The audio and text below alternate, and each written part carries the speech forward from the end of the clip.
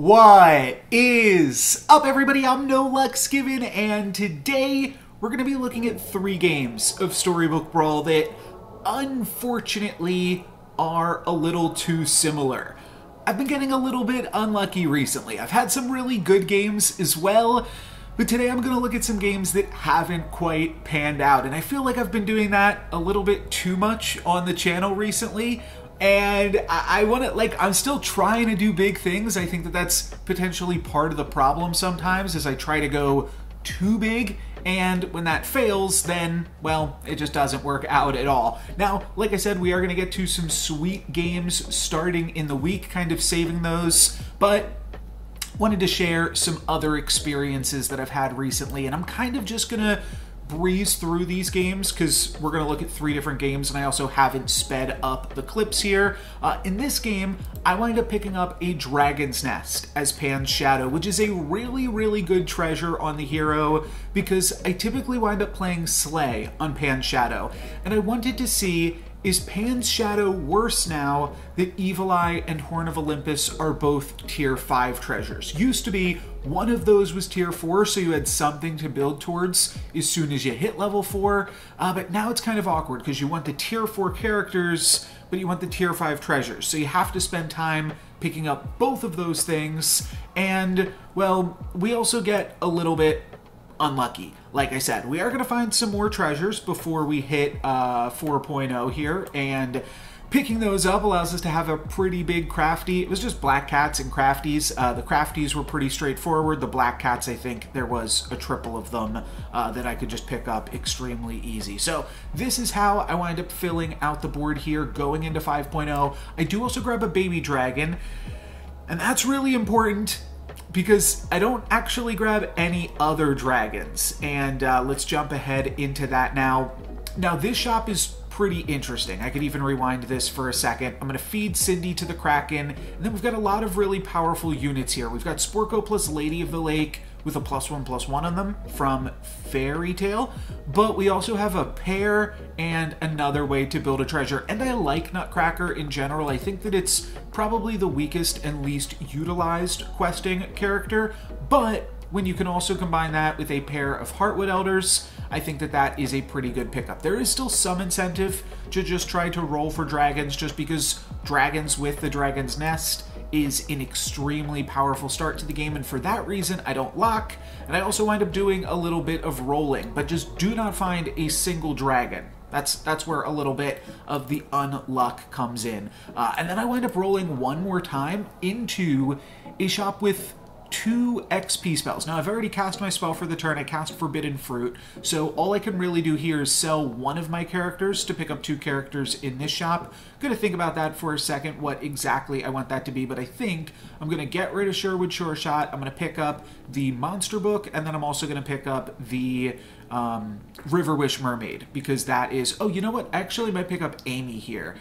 Amy is pretty good just as an 8/8, but Monster Book, Amy, I think that either of these are fine options. I know that I want River Wish Mermaid because I want to start growing some dragons once I can find them, but once I find the XP, that definitely pushes me in a different direction. So this shop winds up being, or not this shop, this next treasure that I get winds up being kind of funny. I thought I grabbed it this turn.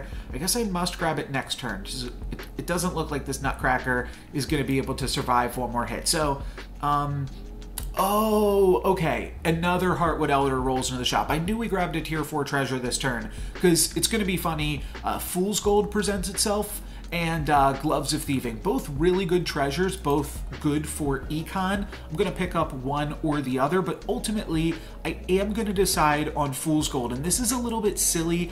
I maybe should have tossed the Big Book of Spells. I do still like Big Book of Spells though, and we don't actually even... Like, the fact that we're not going to be seeing any spells in our shop from Fool's Gold isn't a huge deal because we're going to be casting these XP spells the next 2 turns. So I'll wind up pivoting this in a slightly different direction we're going to go into trees with Heartwood Elder and grabbing some XP here to kick things off. I'm not really playing that many characters this turn. I only wind up playing 5, and I probably get a little bit punished for this. We do have a really big crafty, but yeah, my opponent's got a Medusa, so we're going to wind up taking a little bit of damage. We do get the treasure from Nutcracker, though, so that's fine. Definitely a little bit greedy, though, I would say. And you can't all just fault, like, all of your losses to luck. It's actually a pretty good thing. I'll talk about it here a little bit as we go through this turn. It's a reasonable thing to actually just record yourself playing games, especially strategy games, even if you're not making content, and then you can kind of go back and look at your games afterwards. I found that that's a pretty good tool. I didn't always record myself while playing Pokemon Go. Obviously not just when like I'm walking around and catching Pokemon, but when I am doing the battling part of it. PvP was added to that game after a while for those that dropped it before that came out. But I actually found just recording my games in Pokemon Go did a lot for keeping me accountable, keeping me honest in terms of making sure like I was making good plays, and then also just when I did make mistakes allowed me to go back and review that footage and see what was going on a lot easier. So we do eventually wind up finding a dragon as we are moving into 6.0 and totally beyond that stage of the game. Yeah, just a little bit awkward. Normally find a whole bunch more dragons on Pan Shadow, but in this one I wind up going a lot more into trees. We're going to see an Ashwood Elm on the 6.0 turn with a Heartwood Elder already. So it makes it pretty clear to move into trees. Somewhat tempted by a Chupacabra, but there's not really good tier 4 treasures, so not super interested in that. And then I find another Heartwood Elder, so I'm going to pick that one. I'm going to wind up picking that up. We've got Staff of the Old Toad. We're also up against the Ghost here, so we can really just spend as much time as possible picking up as many trees as possible. Gonna find another Ashwood Elm, and I do believe I'll pick that up this turn as well, and try to slay with the Ogre Princess that we just stole from our last opponent.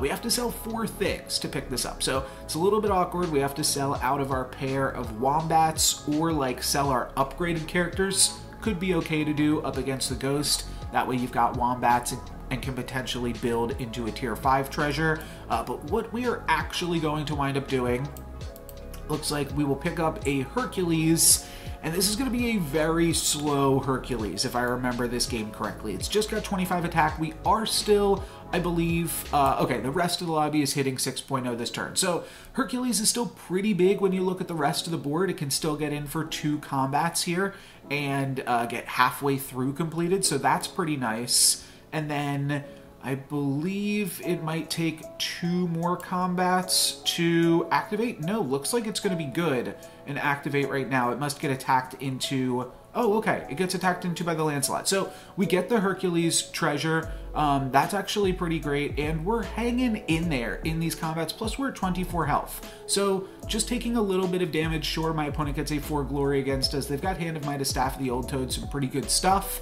But we get a tier 6, make that a tier 7 treasure. I was just trying to time out towards the end of the game because I know what's coming out of this tier 6 treasure. It's going to be a pretty common thing throughout this video. Like I said, all 3 of these games kind of similar in a really unfortunate way. But I'm going to triple Ashwood Elm, and then I am going to, I suppose, pick up an Embiggening Stone, toss in my Fool's Gold. And we still really need a Burning Beard. We are up against the Ghost, though, like I said. So we do have some time to pick that up. And hanging on to Hercules for sure to potentially be able to... Yeah, no way we can cast this Knighthood. We're still a few... Oh, wait, I have a Burning Beard. Sorry. I missed that in the fast forwarding there. I was like, what am I going to use the Knighthood on? Well, I'd love to Knighthood a Burning Beard. Oh, there it is. I do have that already.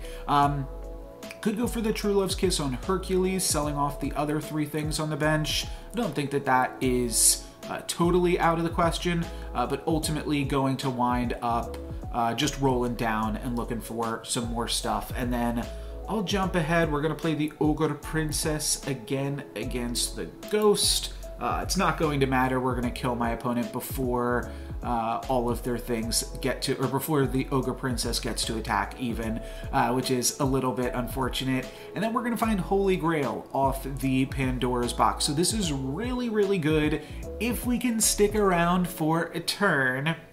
And, well, of course, you kind of know what's going to happen from there. I am somewhat tempted by Double Good Boy with Embiggening Stone.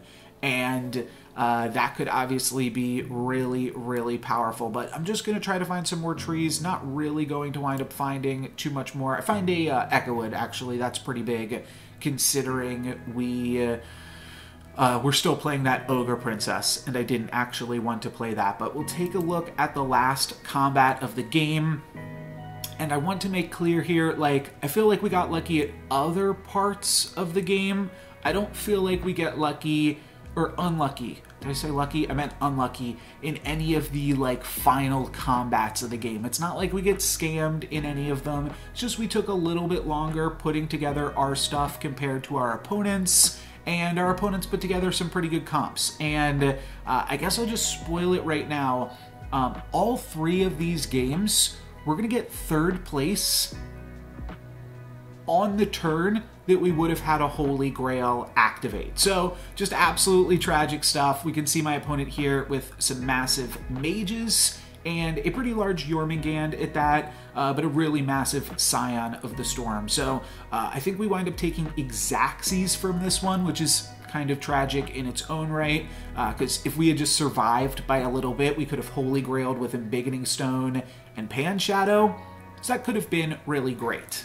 Game number 2 winds up being pretty silly, in fact, because I kind of like, I wasn't intentionally trying to do this, but I wound up kind of making it into a challenge run for myself because I want that Polywoggle, but there's just not a great opportunity to pick it up. I mean, in this shop, we're going to roll the die, but on turn 2, there just winds up being better things for me to purchase. So I just wind up locking this Polywoggle basically forever.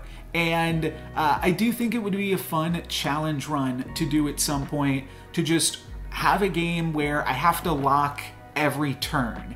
It seems pretty impossible, but it's basically what we're going to do here. We didn't grab the extra gold from the Kitty Cup purse, so I'm just going to go for glory plus pick up the unit that I think has the best chance of allowing me to win this turn, which is the Rainbow Unicorn, though it is still going to be tight. We can see that all 4 of these players lost and all 4 of these players won. We could have seen that even on the old client, but now we can check and see that the Horde Dragon is win streaking. But I do like the ability, especially in the early game, those first few turns, to see if your next opponent just won, because then you get a sense of their relative strength there. So we do wind up tying this combat. It's fine. We get the Kitty Cup per sleigh. It's good, but we don't get the 4 glory. But we could try to get the 4 glory again. This is a really weird shop where we've got double Baby Dragon and double Polywoggle. I probably want to pick up a pair, and because I'm buying the 4 glory, I probably want to go for the Baby Dragon route. But I also want the Polywoggles. A pair of Polywoggles just seems really good, not even just on Phoenix Angel in particular, but just in general. Picking up a pair of Polywoggles. I don't know if it's really always going to be worth locking into on 2.0, and I think for most heroes I would not. However, Phoenix Angel does give you a little bit more leeway because you're going to get that good level 3 character for free. That could be a Stag. That would be fantastic with a pair of Polywoggles. Could also be a Brave Princess, which is like the main thing that you'll want to pick up on 3.0. And if you find it through Phoenix Angel, then you don't have to worry about rolling for it. So that's kind of interesting. Now, we wind up getting Good Witch, which is fine. There's another one in the shop, which is interesting. And then I think I just pick up Golden Chicken here, cast the spell, and lock onto these Polywoggles again. Like I said, it was a little bit of a challenge run, and we're gonna wind up locking this shop basically every turn, and then again on this turn. There's three really good things I want to pick up here. I want to pick up the Sleeping Princess, I want to pick up the Stag, and I'll probably sell something off to pick up this spell. That part's a little bit tricky because I don't want to break up a pair, I don't want to sell the Kitty Cut Purse, I don't want to sell any of my good characters, so it's a little bit hard to pick up the Luna's Grace. I actually might not. I might just lock onto it here. I think I do wind up selling a baby dragon though and picking that up. Yeah, that's just better.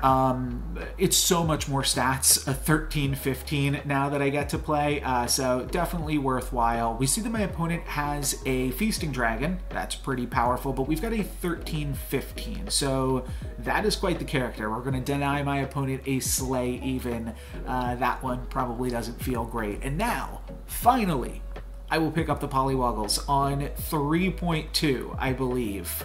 We'll finally pick these guys up, and then looking for a triple of Polywoggles, and also somewhat interested in an XP spell here. This shop has got a lot of things going for us. The XP spell will just give us more...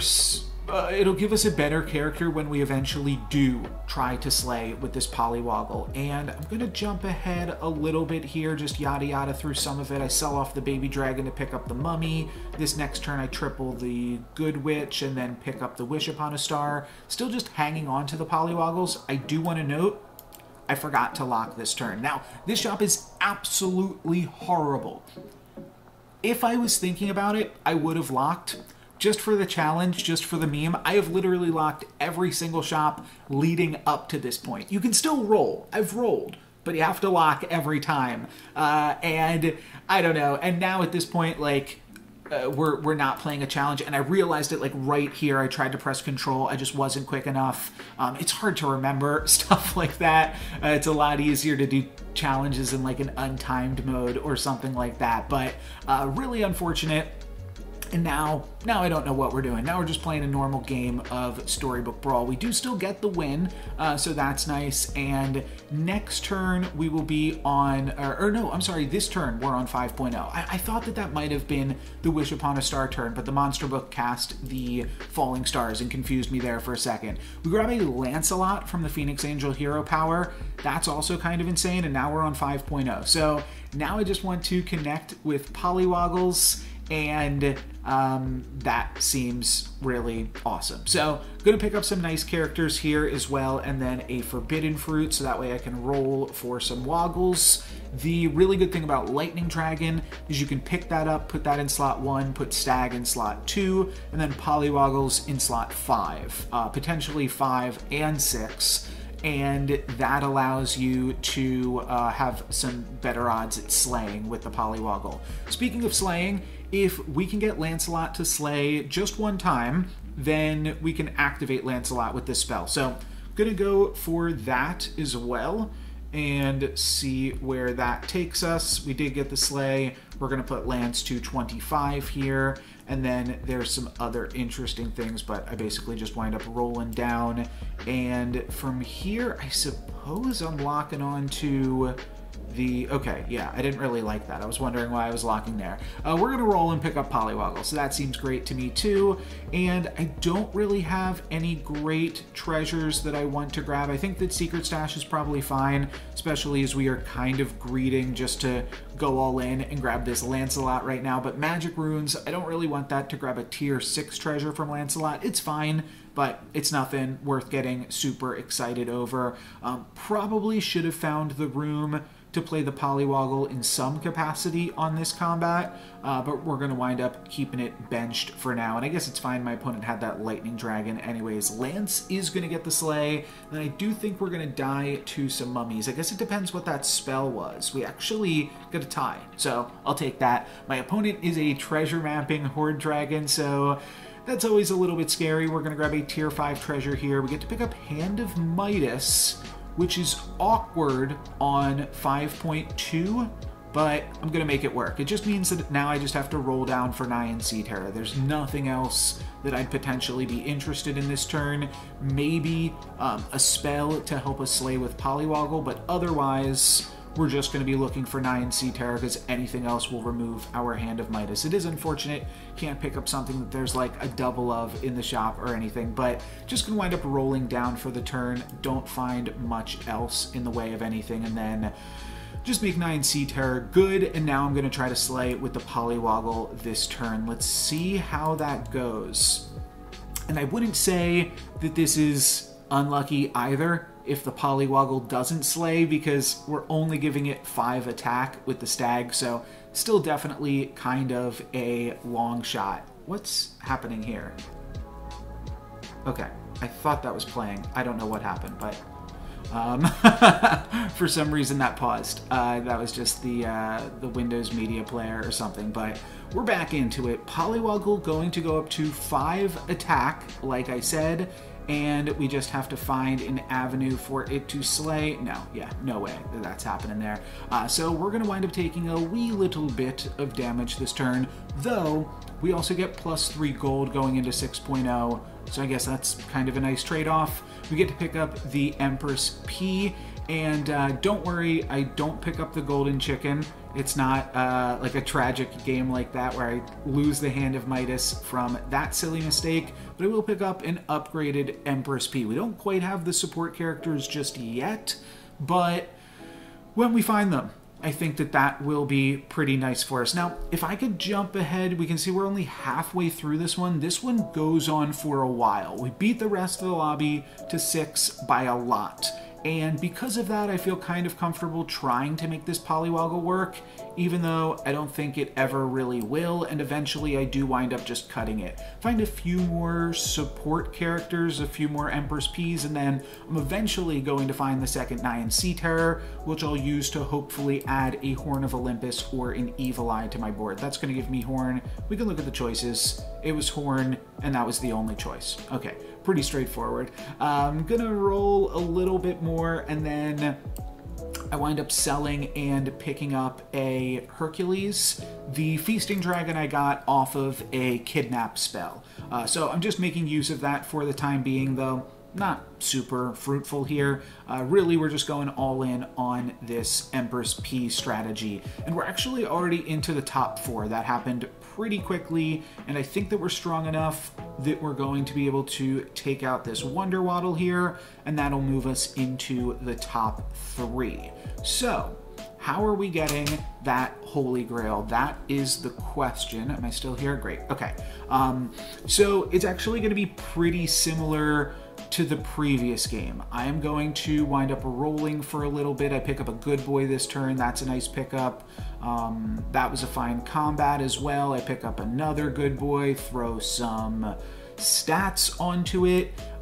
This combat we can take a look at. I think that we don't do super well. Oh, that's right. It is with Muerte. They attack into one of our good boys here, and then I'm still playing this Hercules to try to grab the tier 6 treasure off of that, actually. So this is how we're going to grab the Pandora's box again from Hercules. Very, very similar games here that we got going on. I'm somewhat interested in the Phoenix Feather. Mimic Chest doesn't really do anything for us. Then I also get to grab another tier 6 treasure this same turn, and Mimic Chest is kind of sweet with whatever potential tier 7 treasure we could find. It's just too fun to pass up. But Singing Sword, probably a little bit more powerful. Ivory Owl, probably a little bit more powerful. Maybe I should have just gone for one of those two things. We already had Pandora's box, but we're up against the Ghost, so I felt somewhat tempted in, or somewhat justified, I should say, in going for this. And then here's where things get to go kind of crazy. We get to dream. Oh, I guess they don't go crazy here. Never mind. I mean, this is still fine. We could dream into Sad Drak, get first attack, get a few more stats on the good boy. That's fine. I thought we dreamed into something better. Maybe we will next turn. And I just got a little bit confused here, but we're going to wind up winning against the Ghost. Here's where we'll see that Holy Grail, and we can watch this whole final turn as it plays out. Looking for good boy. Looking for another support to replace the Good Witch as well, if we can find a Boomhilda or another Lady of the Lake. I'm not as interested in replacing it with a Green Knight, though. It's kind of like a side grade, 4-6 as opposed to 0-10, same amount of stats. Find another Empress P now though, and then we also find another It Was All a Dream. So gonna do one last lock to finish off the game, I think, and let's jump ahead to see that dream choices, and we've got Horde Dragon as the possible dream options here. Rumpelstiltskin, we could have Rumpelstiltskin and doubled to grab 4,000 gold in one turn. Maybe that would have been worth it just for the meme. We've got the Mimic Chest Holy Grail, and then we could Rumpelstiltskin to spin that into 4,000. So that would have been pretty silly, but dreaming into Horde Dragon is just so great. We find a good boy, that gives us Mirror Mirror, then we find another tier, we find like another triple of good boys, and that gives us I don't know, World Tree, something crazy. We were obviously in a pretty crazy point from here as well, and I thought that this board would be pretty strong, but you have to look at who we're up against. Zippy the Zombie is just such a powerful hero in the end game. Probably should have held on to my Gloves of Thieving even, but yeah, this is just an insane board right now. My opponent has insane treasures. They've got Mimic Horn and Evil Eye to get doubled up by that Mimic Chest. They're kidnapping our good boys or Empress Peas. Then they've got 2 upgraded good boys that we can't even kill because they've slayed with them so much. So yeah, this one was kind of crazy. I'm just doing the math to see how much damage we're going to take, and turns out it's exactly 19. So or wait, we had, let me go back. No. Yeah, okay, we also had 19 health. I was going to say, my opponent had 19 health. Yeah, this is exactly 19 damage. So we go down to 0 yet again. And then there's this game where I've got Eye of Ares on a pretty nice little Royals comp. Eye of Ares pumping up my Court Wizard, so my bonus attacks are just really insane. I'm also able to slay with my Ogre Princess, and then I'm also pumping up all of those sheep in the back line if we need them. But just a really strong comp overall, and this turn things get absolutely crazy. I pick up this Ogre Princess triple, and that gives me Sky Castle, and that's going to allow me to triple up the Princess Peep and the Gingerbread Knight both on this turn. And I think actually my problem in this game was I had too many options. There were too many cool things presented to me, and I didn't know how to just laser in and pick one. I wind up getting a little bit greedy. You can see we're the lobby leader right now, and I'm kind of going to take that for granted a little bit. This is my last royal that's tripling here, so I'm going to wind up tossing the Sky Castle. I don't know if I'll wind up regretting that later on, but Staff of the Old Toad, also pretty good on Horde Dragon, allows you to grab some really powerful treasures in the end game. So I'm thinking that that could be fun, going to wind up picking that up, and then I also wind up selling out of my baby dragons to triple this Court Wizard. Probably a mistake. I definitely don't need another treasure this turn, though I could take Evil Eye. There's part of me, so I guess I'll talk about this a little bit. I actually think I wind up floating the Evil Eye here for a second, and the plan is to toss either the Fool's Gold or the Eye of Ares next turn. Part of the thought process here is I think that slay or support strategies could be really good on Horde Dragon right now, and I just talked about that with Pan Shadow. You want tier 4 characters and tier 5 treasures. Horde Dragon makes that work because all of your treasures are runestone. So that was something that was kind of on my mind a little bit here, though I should have pivoted. When we just have so many powerful options here right now as Horde Dragon, I shouldn't be trying to make all of this stuff work, I don't think. I think that there's just better things that I could have been doing, and then I also wind up getting a little bit distracted, as we're going to see this turn. There is a King Arthur in the shop, and we've got a bunch of royals, but think what I'm actually doing, like I said, planning on trying to just see if we can make a slay comp work on Horde Dragon. I should have abandoned ship on this game though, but I am going to wind up picking up a Lancelot, which gives a tier 6 treasure, and then I pick up Baba Yaga, which is like another tier 5 character. What you really want to be doing is picking up the dragons, and that's why I'm so conflicted right now. I want to pick up the dragons to find the Horn of Olympus, but then we also have Baba Yaga plus Ogre Princess, and that's awesome. So there's a lot of different things that I wanted to try here. Ultimately, I do believe I just wind up casting this XP spell and kind of abandoning it. XP, also so good on Horde Dragon.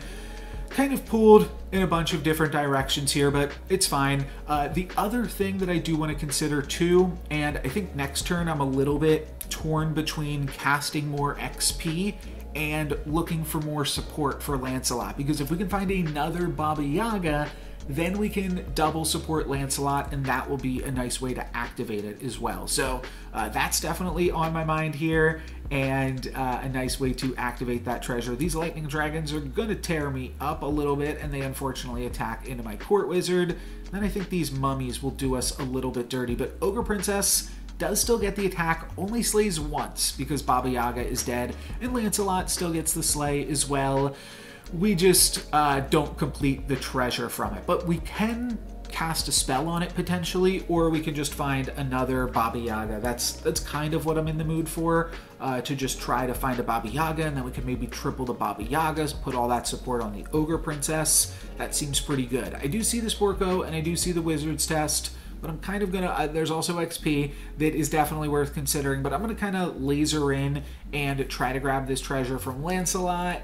Maybe a little bit greedy. It does actually wind up working out. We do find the Baba Yaga, so I'm going to be able to activate this Lancelot, and then I believe what happens is I roll 2 more times and lock onto a third Baba Yaga, and then I want to grab that so I can triple that on the following turn. So let's jump ahead to that a little bit. Yeah, that is indeed what happens. And Ogre Princess, oh yeah, this is a crazy combat too. Again, we see some spells and some lightning dragons. So Ogre Princess should be having an Evil Eye Baba Yaga support behind it. So I will say, in this aspect, I do get a little bit unlucky. We have the lightning dragon on the last fight, and this lightning dragon again is going to attack into my Ogre Princess there. Now, Ogre Princess is still going to find a slay, so that's good. It just only slays once instead of 3 times. That would have been absolutely incredible and really set us up for some crazy things to happen in this game.